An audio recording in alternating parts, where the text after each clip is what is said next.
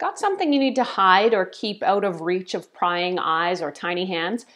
Let's be honest, kids are better sleuths than most, and they will go through your stuff just for fun. If you need to keep things like jewelry, money, medication, or your stash safe and secure, where can you put it? I'm Erin from techgadgetscanada.com, and Trova is a small locking storage case that doesn't need a key. Instead, you use your smartphone and a password or biometric ID like Face ID, and that means only you can unlock it. I received a gold Trova Go case right here to test out and review. I'm going to show you all about how it works, what it can hold, and tell you whether I think it is a good idea for your personal, recreational, or otherwise private stuff. An early heads up, if you end up liking this video and finding it helpful, to please hit that like button and give me a sub, because it does help me keep making more videos that I hope everyone out there gets to watch, enjoy, and learn from. Let's take a look at what you're getting here. Trova Go is a very portable aluminum case with a seemingly sturdy locking hook and hidden hinges. This size measures about 6 inches by 3 inches by just over an inch. It's smooth and sleek, and without anything to grasp, it's pretty much impossible to pull open with your hands. Trova says the Go is designed to fit in a jacket pocket or your back pocket, but in my opinion, it's a bit big for that. But you could just carry it in hand with your phone. You could even put it in your purse, or it could double itself as an evening clutch, keeping your ID, cash, and anything else you might want to take along with you safe. Inside is a silicone-lined tray, and there's an optional pill box you can slide in there too that'll also hold small things like earrings. On the lid is an elastic holder for watches or cash and a ring strap to keep jewelry in place. The box is designed to seal tightly as well, meaning if you opt to store pot in here, the scent shouldn't alert anyone. I also received the Trova sleeve, which is a buttery soft leather cover designed to protect your Trova. Perhaps worth pointing out is that there is a 60% fatter version called Trova Go Plus that's geared at holding things like bulkier men's watches and more other stuff. There is also a big desktop version called Trova Home. Trova says the Go is designed to hide your valuables in plain sight. The discreet case might catch someone's eye because of its good looks, but people might also think it's a simple battery pack too. Let's look at how you access your Trova. You can get into it only using the free app and a Bluetooth connection, which gets set up with a numeric passcode or your phone's biometric security option. In my case, I'm able to use Apple's Face ID, but whatever your phone has, the Trova can adapt to, including fingerprint access or a retina scan. A tap on the app will open up the box, and once it's closed, it locks automatically. There are no keys to lose and no additional passcodes to remember, especially if you opt for that biometric option. The app will also notify you if the Trova becomes disconnected from your phone or if you accidentally leave it open. You can also check the battery status inside the app. In my testing, after about 2 weeks, I still had about 25% battery left. You can see it in the top right there, by the way. You can recharge your case by plugging it in with the included USB-C cable.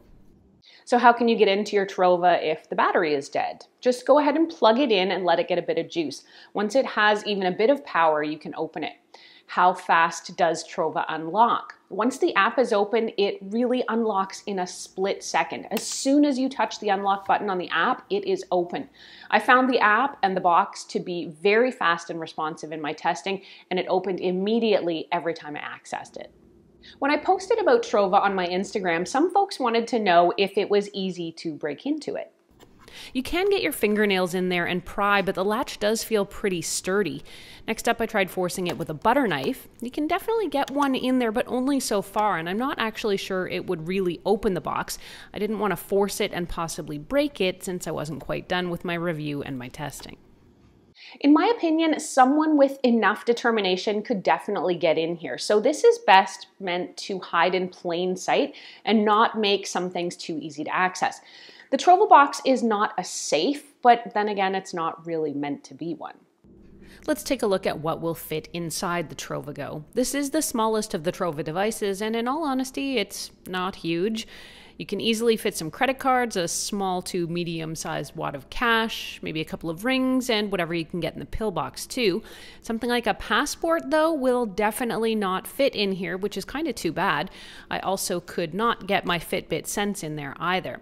It's also not quite big enough for a lipstick, though if you need more space, you could upgrade to the bigger Trova Go Plus. Another question I had about this device is, can I give other users permission or access? And in short, no, you can't. Trova Go only allows for one user, but a single user can have multiple Trova boxes, by the way. In my opinion, it would be really nice if you could share access with a spouse or partner, but that's not an option yet. I could mention, by the way, that the Trova Home box, the larger box, does allow for multi-user access. Trova also has a manual bypass option, which if you did need to have others get into the box, this would work. If you should need it, you can set the app to bypass the security codes or biometrics and have the device open with a double press of the multifunction button. While that cuts way back on security, the person trying to access it would need to know to use the double tap feature, which I guess they could Google since the Trova name is on the bottom of the box. But I digress.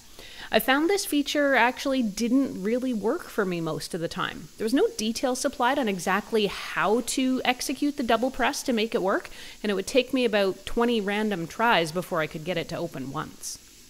If your Trova has gone missing, you can hunt it down. The Never Lost feature taps your phone's GPS to mark the last known location at the time the connection gets lost, which is great if it jogs your memory, but you can't then geolocate where it's gone since that last connection with your phone.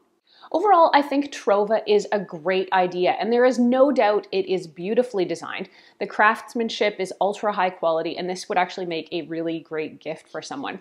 The box feels durable, and I like the silicone lining, which keeps things from slipping around. The butter soft sleeve is also a must-have addition to the Trova Go, in my opinion.